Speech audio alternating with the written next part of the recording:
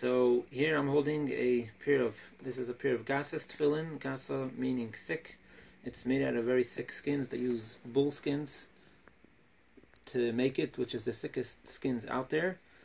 This is a fairly new invention to make batim this way. It started around roughly around 100 years ago in Eretz Yisrael, and today it became, today it's pretty much the standard way of making tefillin in Eretz Yisrael.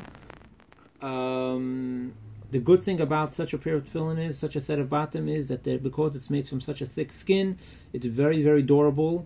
And you know, people buying tefillin for their bar mitzvah boys, they don't have to worry that it's going to get banged up or whatever, because this can handle a lot before it gets ruined.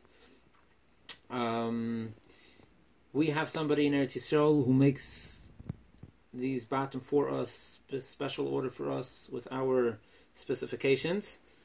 We get it before it's finished. We get it in this stage, and we do a full inspection on every single bias. One of the things we check for is to make sure there is no synthetic glue which was put anywhere on the tefillin. Sometimes it's a very common practice, if you have for whatever reason a little indent or whatever, they'll take synthetic filler or glue and just fill it up, and then after it's all painted, it all looks the same. So we check for that.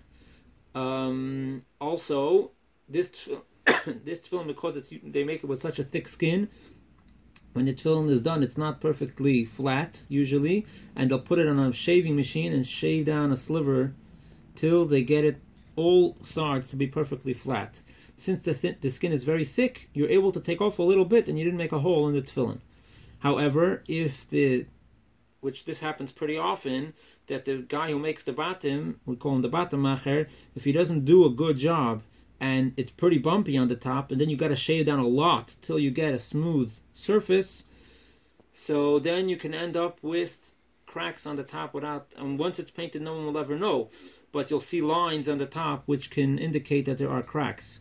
So we check every single bias to see how much was cut down, and only the best of the best that were almost perfect before they went to be were sent in to be shaved down is what we take.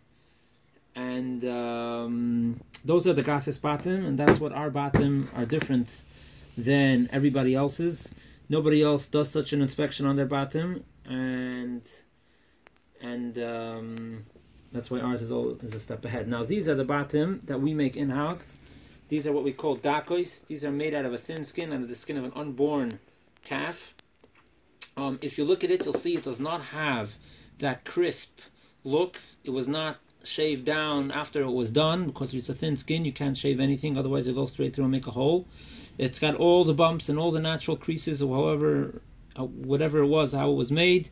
That's how the finished product will be. This has a lot of extra hidurim that you cannot do with the Gasos. However, it is a lot more delicate. I mean, this is, if anything, the traditional tefillin. This is the type of tefillin that Yidden wore for hundreds and hundreds of years in Europe. So it definitely is the more mehuder option. However, this is the more durable option.